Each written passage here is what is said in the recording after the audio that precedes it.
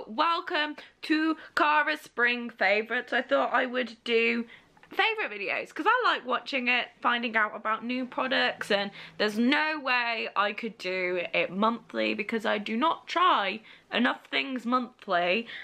So we'll do it seasonally instead. Shall we start with beauty? Shall we? Is Colourpop.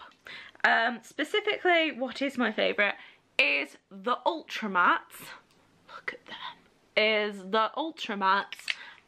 There's also, I've got another two, but one is a colour repeater and the other is a big one of a little one I've got, if that makes sense. Anyway, yeah, Ultra Matte, and then I've also got this highlighter, and girl, that highlighter, got that glow.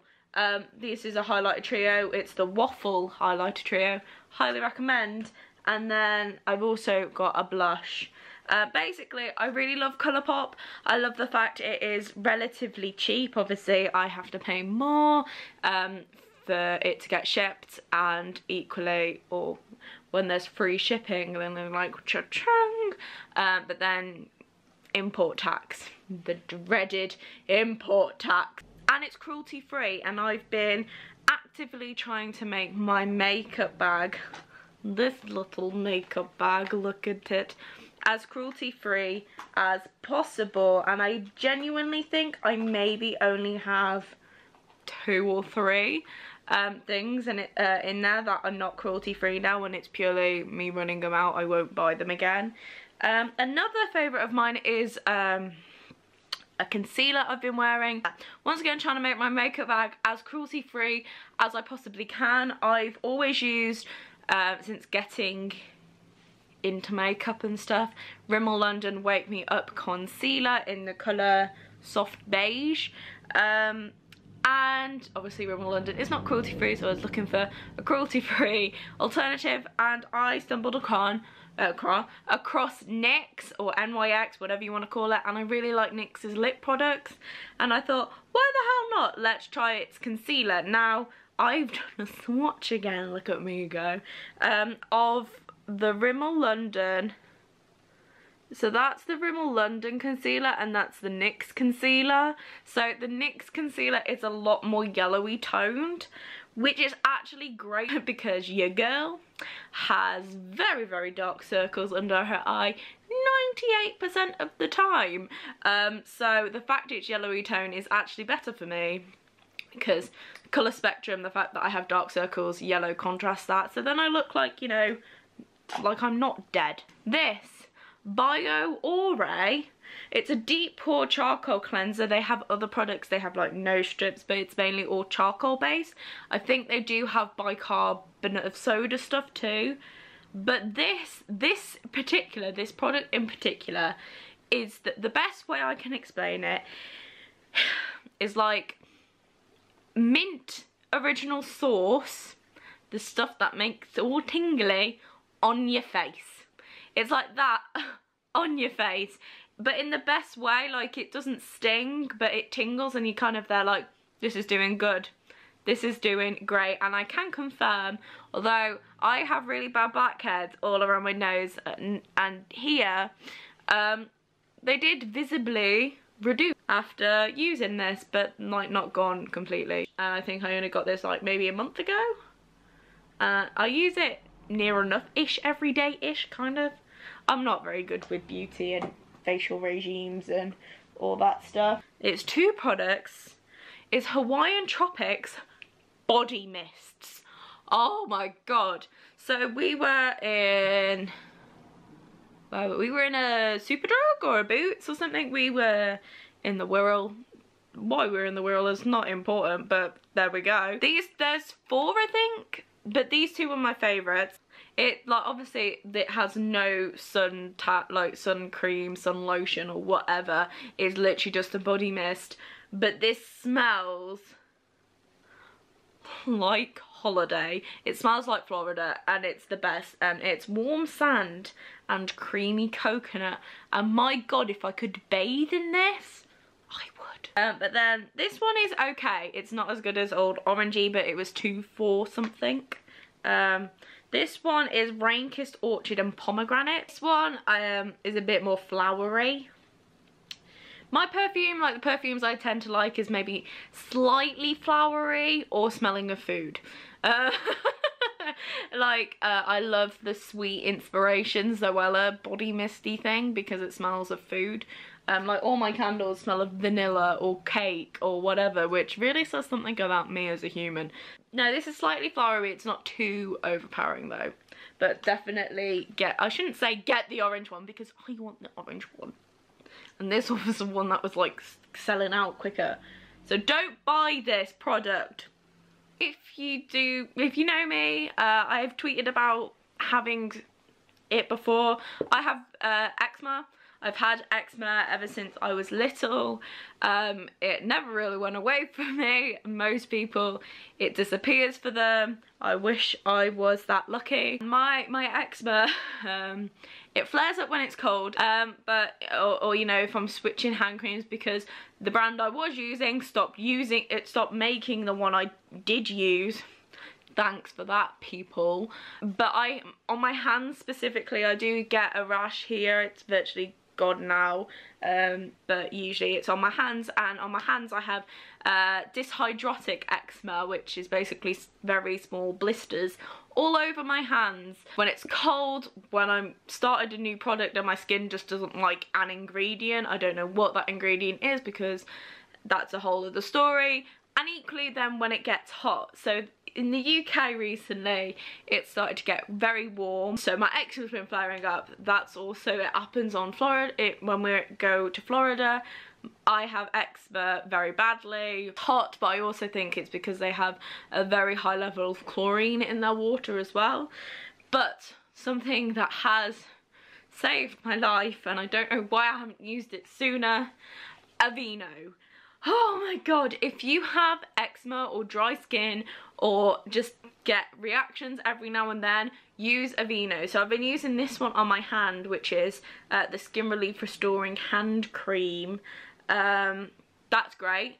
For the stuff on my neck in the shower, I've been using their bath and shower oil just on my kind of neck, and I've also been getting a rash here. So Aveeno. I don't know why, I think it's because it was only really available in Boots, and I know I did every now and then Boots orders, but I don't live in a big town, so I don't have a Boots near me, but now they've started selling it in Tesco's and also in my local pharmacist, so very readily available to me now. So I'm so glad it is because it saved my hands. We've gone to movies, so technically it was in spring. Logan, the latest Wolverine film, I loved it. I love Marvel, I love the X-Men movies. I loved the different take of a superhero movie it took. Kind of doing another genre movie, so like Ant-Man was kind of like a heist film, but with Ant-Man, a whole other twist. It was quite dark, it was dismal. There were action scenes, but it wasn't all kind of like CGI, CGI, CGI. It was kind of like punch you in the face. But no, it was very good. I highly recommend it. It was just such a different tonal superhero movie. I loved it. Free Fire. It was a Channel 4 film, not on Channel 4, but one of the 4 films. Does that make sense? Film 4, that's the word. So it was a Film 4 film. It has Brie Larson in it, Armie Hammer, Cillian Murphy. The guy, he's a South African actor and his name always escapes me, but he played King Stefan in Maleficent. Also the person who was the Crow in Maleficent is in this film. There's a whole bunch of British and Irish actors in it, and then Armie Hammer and Brie Larson, and obviously the South African actor. But the best way I can describe Free Fire is basically the last 20 minutes of a movie where everybody's just like shooting at each other for reasons. This was a whole film, which and realised probably not selling it very well, but it was so funny that everybody's shooting at each other for reasons, their own reasons. Everybody doesn't really care, they're within their own team, but at the same time they're fighting for themselves, not to protect their mate. It's kind of like, well, a lot of it's, well, fuck you, fuck you, fuck you. Not that high, but like shooting at one another. I loved it. Not many people I know have talked about it, but I enjoyed it. Guardians of the Galaxy, another Marvel movie, Volume 2. I'm gonna go out on a limb and say I actually preferred this one to the first one. The story of this one, it made sense. You got what the motive of the villain, which is very rare for a film. You don't really get why he wants to take over the world, but this one, you understood it completely. You're like, alrighty then, I'm on board, I get it. And also the character development, like this film definitely, you could miss it if you wanted to know the bigger MCU storyline. You could probably miss that one out. You would probably maybe not need it because it is very much a character development story. Yeah, that being said, I do feel like it's definitely not a standalone like the first Guardians. I feel like you could have watched the first Guardians without watching any of the other MCU films. I feel like you definitely would have had to have watched at least Guardians of the Galaxy before watching the second one. I mean, who wouldn't do that? But I mean, people do. So I enjoyed it. I love Rocket. I think everybody loves Groot. I am Groot. I do, however, think that the soundtrack was better on the first album than the second one.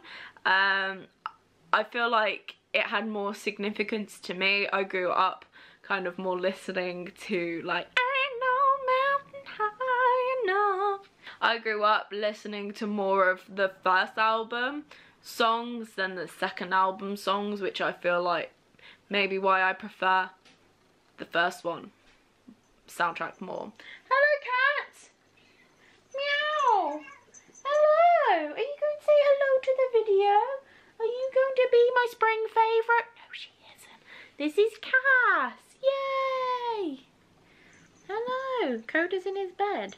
She is not my spring favourite because she's annoying and breaks my ornaments. Pirates of the Caribbean 5 is also one of my favourites. I will go out on a limb. It's not the best Pirates of the Caribbean film. Oh, sorry. It's not the best Pirates of the Caribbean film. However, I just love that world. I talked about it in the last video. I just love Pirates of the Caribbean. It was a great yarn. It wasn't the best Pirates of the Caribbean film. It was not the worst Pirates of the Caribbean film. I still rate this above The World's End on first watch. It may change second watch. And I think I'm just pissed at the fact that young Jack Sparrow doesn't exist and it is literally just Johnny Depp, that the wonderful, wonderful CG people frame by frame made him look younger, and I'm so mad that it isn't an actor that exists, because my god, it's so good looking, and so many people gone, but it doesn't look like young Johnny Depp. It's not meant to. It's meant to look like young Jack Sparrow, and Jesus, I would jump that person's bones, because oh my god, he's beautiful. Miscellaneous, Jake Gyllenhaal and Ryan Reynolds' bromance is a favourite for spring. If you don't know, they were promoting our film, whose name has escaped my head. Editing Cara, flash it up now. There we go. I didn't watch that film because it probably would have scared the bejesus out of me, because I do not do horror films. I won't even watch Alien. I don't like getting scared at all. Hate that feeling. But just watching the press junkets of Jake Gyllenhaal and Ryan Reynolds, I want to be both of their best friends, and I really, really want Jake Gyllenhaal to be in Deadpool 2 now. I think it'd be really interesting, even if it's like a cameo, just for them to like bounce off one another. There we go. That bromance. Sudoko. It probably is Sudoku. So I say Sudoku. Anyway, those I've always loved a Sudoku, but I kind of go in and out of doing them, and I've been getting really into doing them again this season. I don't know why, I just have, and I enjoy them greatly. Books. The Rest of Us Just Live Here by Patrick Ness. This is actually a signed copy. It's by the writer of A Monster Calls. This is genuinely the first book I've ever read by Patrick Ness, and it's basically about when the world's ending and like the kid who has to deal with the vampires and the ghosts and whatever, they're doing their thing, but what about the rest of the town that are just living there? What do they do? How are they dealing with their lives? And it is about it's about the people that aren't dealing with the end of the world stuff, and they're just going, oh, isn't it weird how that kid disappeared? Yeah, why aren't the grown-ups thinking it's something weird? I don't know. But that's basically this entire book. I liked it. As my first Patrick Ness book, I know a lot of people were saying that it's not as good as this book or that book, but because it was the first Patrick Ness book I read, I thought it was fantastic. There's two. The Trials of Apollo, book 1 and book 2. I read them both this season. This season's like Fashion Week. I love the Heroes of Olympus. I love Percy Jackson. I love Rick Riordan. If you love that kind of thing, boom. Apollo is the sassiest mother ever. He just kind of want to be Apollo's friend. Basically, the Lord God Apollo gets sent to Earth in a human form with none of his powers as a punishment by his father Zeus, and it's about him finding their demigod. Percy Jackson does appear in the first book, just to let you know, and it's about him kind of going through these trials to get the oracles back, because he is the god of prophecy, so needs oracles. So there you go. I hope I haven't spoiled anything by that. But if you like the Percy Jackson series, I would say probably more if you loved the Heroes of Olympus series, which I liked Percy Jackson. I loved the Heroes of Olympus. You will love the Trials of Apollo because it mixes the Roman and Greek myths still. I think it's just music now. I do have a copy of it, but it's over there. Harry Styles' new album is fantastic. After hearing the first song, Sign of the Times, I was a bit, oh yeah, I don't know what to do with this. I enjoyed it, but I would say like Harry has such a good rock voice that I was there like, oh, I hope there's at least one song, and there's a couple, and my god, Harry Styles. Is it, whenever I film a video, all song titles go out of my head. But I like the album. I think the album is great, and I wish I'd got tickets to see him live because I love Harry. When I've seen One Direction twice live, because yes, I'm one of them people. But I've seen them twice, and both times Harry and Niall both really stood out for me as amazing live acts. They're just funny. They have a laugh.